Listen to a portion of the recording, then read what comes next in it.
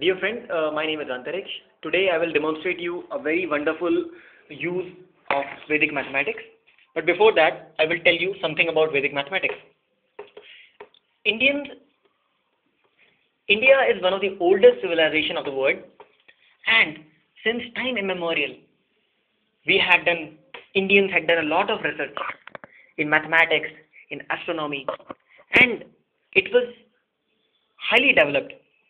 Now, dear friends, today I will tell you about one possible development of the Indian literary culture.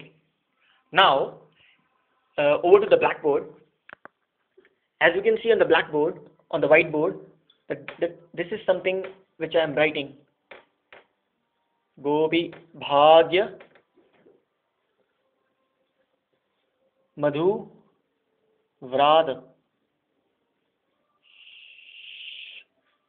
Shangadi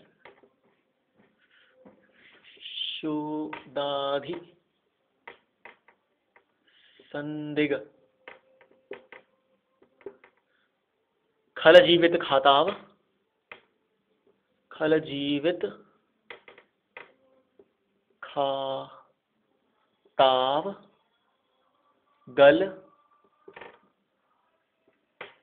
Halar Sanghar.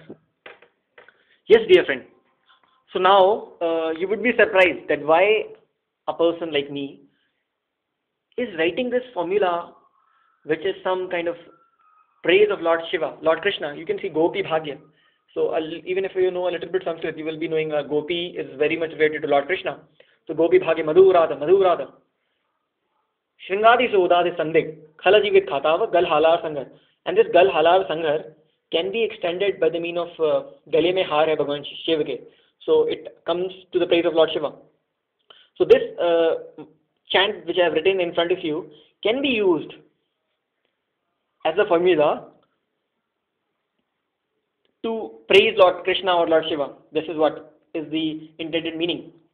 But my dear friend, this is something which I'm going to tell you, which will be quite surprising to you, is that, you know, ka kha ga, Hindi symbols, ka, kha, ga, gha, da, like that. So if you place ka as 1, kha as 2, ga is 3, ga is 4 and 5, and then in the similar fashion, you go again and again to all the digits and numbers. Then you use the value of ga here. You get 3. OP. Yara Lavasha. Yara Lavasha is T. Yara Lavasha. And in the similar manner, you get Pa is 1. Bha is 4. Ya is again 1. So, and Va is Ma is 5. And you know, you can keep on extending and putting the values to these numbers according to the code.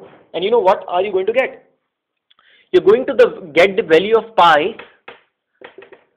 32 digits. And this, my dear friend, is a formula which is found in our scriptures in the very long age. Now, can you explain how advanced our ancient people were there, that they had to use the value of pi till 32 digits? There was no instrument at the time, and even then they were in need of value of 32, pi till 32 digits. Now imagine, I am an engineer. Now in my entire life, I have not used the value of pi for so long time.